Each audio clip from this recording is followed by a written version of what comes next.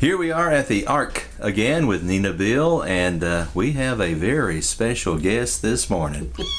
This is my best friend right now.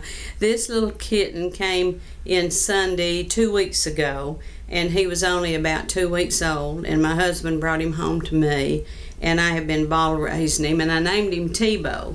And the reason I wanted you to see him is we have been doing this all spring and most of the summer that we've had already. Heike just got through bottle raising 7, and I'm lucky I only had the 1, but he needs a little bud. He's getting up to 4 weeks old now, and he's already litter trained, and he's eating food on his own. He's off of the bottle, and in about 3 more weeks I'll be ready to put him up for adoption if I can let him go. That's really hard, and we're a part of Gary's world.